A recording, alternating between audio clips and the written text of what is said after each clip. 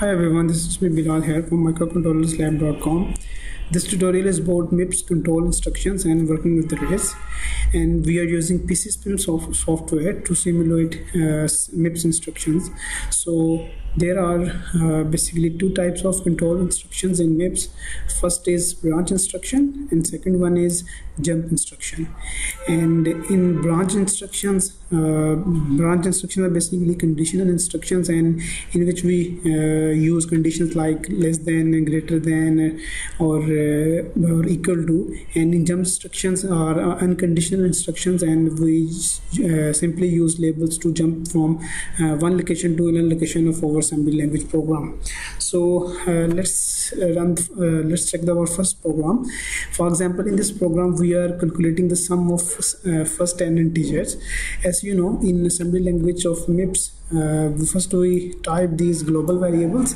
After that, we just like C programming, we type main, and here we are using an instruction called add I. Add I instruction is used when we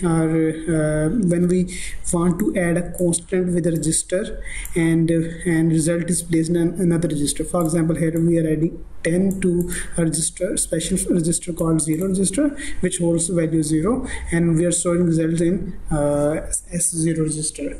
And similarly, next instruction we are adding 0, which is also a constant, to a 0, and placing a result in T0 register.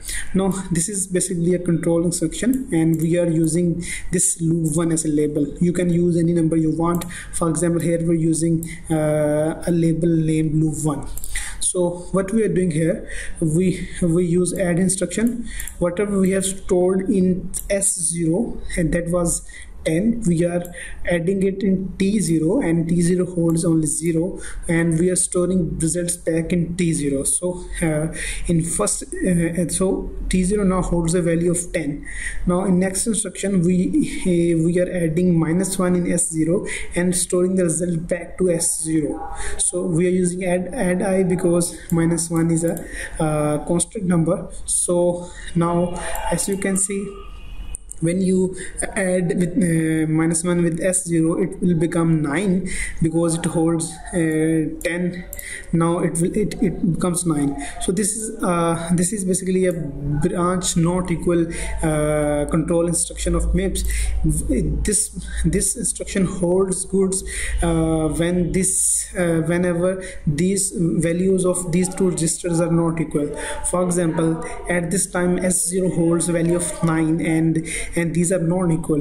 So it's mean these both values of these both registers are not equal. So it's mean it is true. When it is true, it will go to the label loop 1. So it will go back to loop 1. And again we will add value of S0 with T0, and S0 holds a value of 9 this time, and T0 holds 10, which was in the last iteration, and it will both will add and result will be added to T0. And similarly again it will be subtracted, and now it will S0 value will become 8, and again this condition will check, and this loop will continue 10 times until unless S0 becomes 0, because when S0 holds a value of 0, and it will become equal to 0, so branch not equal, so it becomes equal, and condition will not be true, and it will not go to this loop, and it will come down to no operation instruction. And this way we can use control instructions to calculate sum of 10 integers. This is a simple example.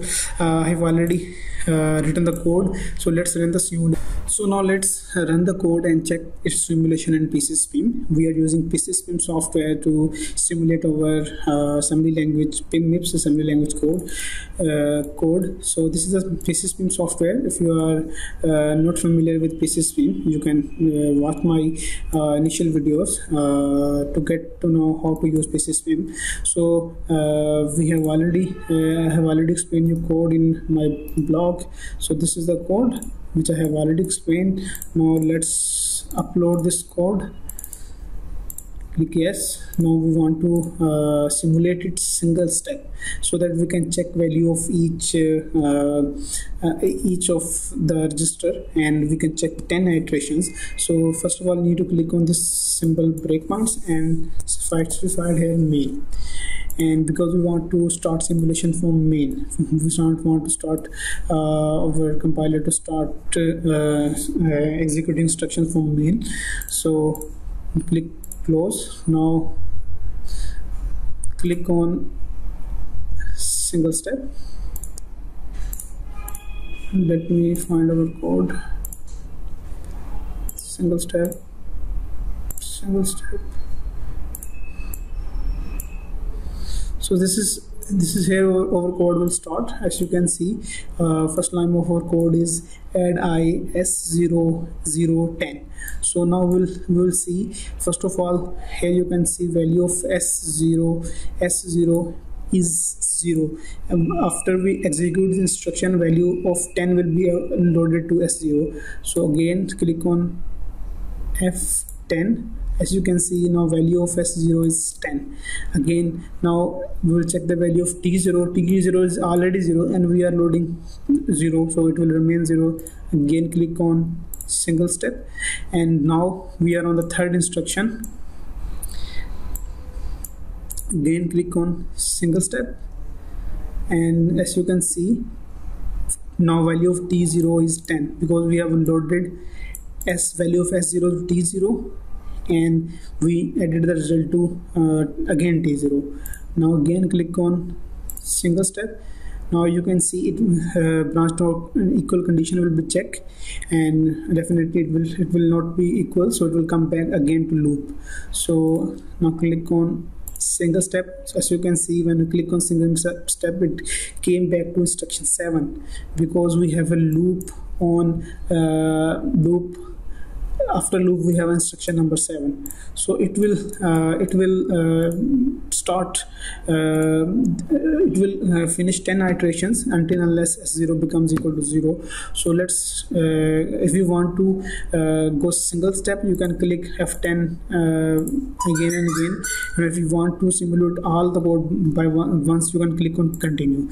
When you continue, as you can see, your code is finished and all the values of our result has been added to a T0 register. So this is how we can use control instructions. Thanks for